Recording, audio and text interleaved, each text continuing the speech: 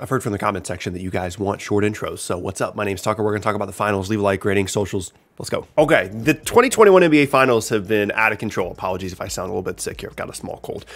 It's a series that, quite frankly, I think the majority of people were not as excited for as they typically would be for a finals. And I think that's completely natural. It's the Suns, it's the Bucks. It's exciting because it's different teams. It's exciting because of the Chris Paul storyline, him finally getting to the finals and Giannis having a chance to win a title. And there's a lot of first-time championship guys in this series.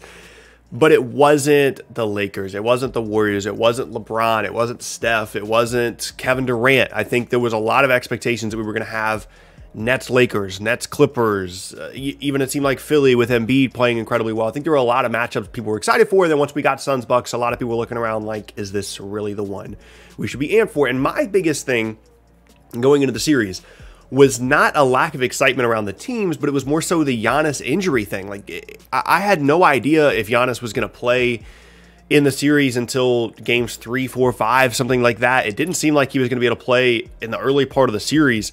And then he has played, and he has played out of his mind, by the way. So that has changed a lot of things. That was really the only thing that was kind of tempering my excitement. But in this video, we're going to be kind of talking about Game 5 last night, the series up to this point, and just why this is, in my opinion, the best finals since 2016 up to this point. So Game 5 last night. And going to the game, everybody knows it's a huge game. Game 5 is typically, in a good final series, Game 5 looks like what it did last night, where each team won their 2 home games, and then Game 5 is the pivotal one. And Phoenix came out and played incredibly well. They hit a ton of shots. Milwaukee, despite a good start from guys like Jrue Holiday, they just looked a little bit out of sorts. They weren't hitting their shots, and Phoenix was hitting on all cylinders. They were making all their threes. I think they were up 15 or 16 or something at the end of the first quarter. Then the second started, and it basically completely flipped. Phoenix started settling for threes rather than getting good ones, and Milwaukee started hitting their shots. And a lot of this series, despite adjustments, despite Giannis playing at the 5-some minutes, trying to figure out how to get some Lopez minutes, more Bobby Portis, some of the struggles between Booker and Paul where they can never seem to get on the same page and play well in the same game, all those different factors, a lot of the series, quite frankly, has come down to shot making. And last night, the shot making was out of control for the majority of the game, as indicated by the final score being as high as it was. And the biggest takeaway for me was for the first 3 quarters, Chris Paul got absolutely demolished by Jrue Holiday. Chris Paul has been very up and down in this series, played incredible in Game 1, and for the last couple of games, they're just, I don't know if there's a wrist injury, I don't know what's going on with him, but clearly he's not comfortable. Holiday's doing a really good job of defending him, and for the first 3 quarters, not only was Holiday guarding Paul well, and he didn't have any turnovers, but there were a couple of turnovers that were basically his, but I mean, every single time down the floor, Jrue Holiday was getting an open shot with Chris Paul guarding him. And once they finally got out of the fourth quarter, they finally decided to make a switch. They put Bridges on Holiday. They put Booker on Middleton and put Jay Crowder on somebody else. I'm not really sure who.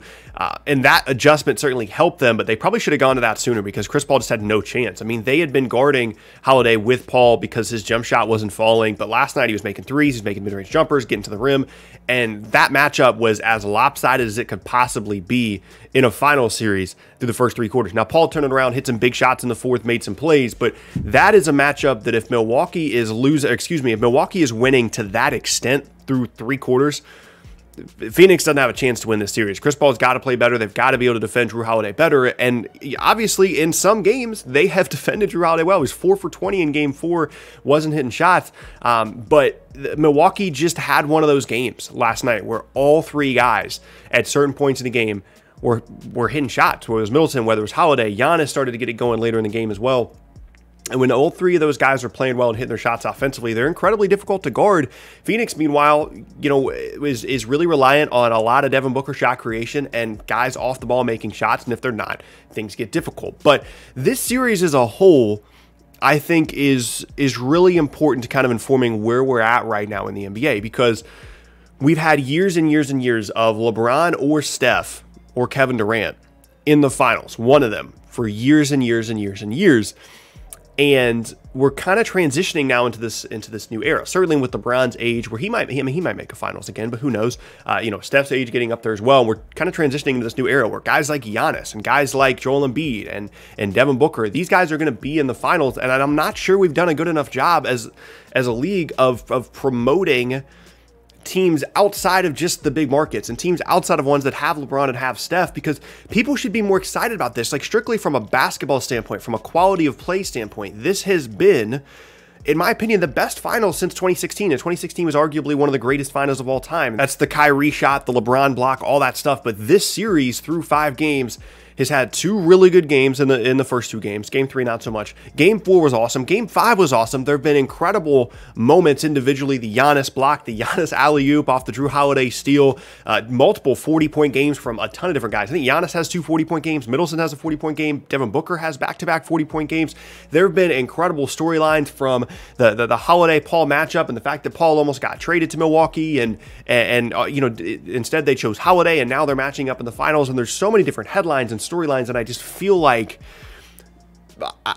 people should care more, and people like myself that love the NBA to its absolute core. I'm always going to be excited about the finals. I'm always going to be excited no matter what the matchup was. If it was you know, Hawks Mavs, like I would have been excited about the finals, right? But I feel like as a whole, the more casual fan base is not being drawn in enough to a product that is incredible to this point from a basketball standpoint, but because certain guys and certain teams aren't involved, they've been trained to think that it's not that exciting of a series and that it's not that cool and that there aren't really many things to pay attention to. And in reality, as I said, this is one of the best finals we've had in a decade, and in my opinion, the best finals since 2016. The other one in contention there would be 2019, Raptors Warriors, but the amount of injuries in that series for me kind of deflated that one a bit. And then last year, of course, being in the bubble was obviously very, very strange. So moving forward in the series now, I mean, Milwaukee's 1 win away from an NBA title. I kind of felt like this series was going to go 6 or 7. I thought Phoenix was going to win 5. Milwaukee was going to win 6, and then whatever happens in 7 happens. Now Phoenix is going to go on a road and win a game in Milwaukee with a title on the line. I mean, Milwaukee has a chance to clinch a title at home, and that is an incredible amount of pressure on them and as well as on Phoenix. Phoenix has been a really good road team all season long and in the postseason, and part of me thinks that when we're talking about how much it comes down to shot making, right? Part of me thinks that the opportunity to win a championship at home could kind of juice these guys up a little bit and cause them to miss a lot of shots. There's just a lot of pressure on you if you're Milwaukee to shoot well in that game. And again, that's what a lot of these games have come down to. And that's just kind of how the league is now. I mean, you can talk about adjustments. You can talk about how you're defending ball screens and trying to make shots as difficult as possible. But with as well as guys can shoot now, on and off the ball, a lot of it just comes down to look at the rebounding stuff, look at the turnover stuff to see who gets more shot opportunities, and then look at the three-pointers. And when you look at the box score, I'm sure 90% of the time in the NBA, you can tell who won the game by looking at those 3 things, just because of the quantity of shots. You can get extra shots, whether it be offensive rebounds or not turning the ball over, and then it's 3-point shooting. So this series, like I said, is kind of an indicator of where we're at, where I think the quality of play and the shot making has been incredible. There have been a ton of great storylines from a narrative standpoint. It's out of control, but because of the teams and some of the players involved, there isn't as much excitement around it, which is disappointing. But also the style of play, I think, is very, very 2021 NBA. So I'm excited to see what happens with the rest of this series. I'm hoping it goes 7. My prediction before the series was Suns in 6. I was feeling pretty good about that after the first 2 games. Obviously, that has not come about. I'm interested to see what you guys have to say down in the comment section below in terms of what you think is going to happen the rest of the way in the series. Regardless, either Giannis or Chris Paul or Devin Booker, those guys are going to get their first title, and that's going to be super, super cool. And then we're going to kind of see how that potentially propels Giannis. I mean, if Giannis wins a title, he's 26 and he's got 2 MVPs, a Defensive Player of the Year, a title, Finals MVP, probably.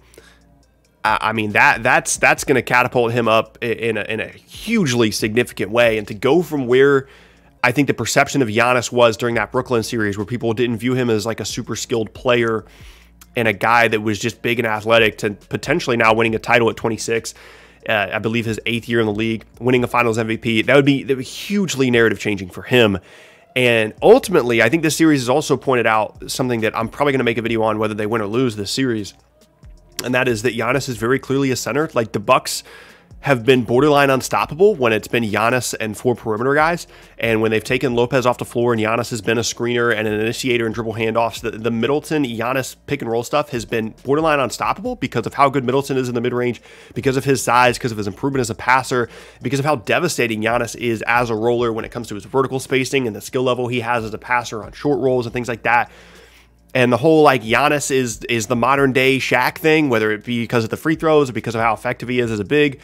I think that stuff has arguably never been more apparent.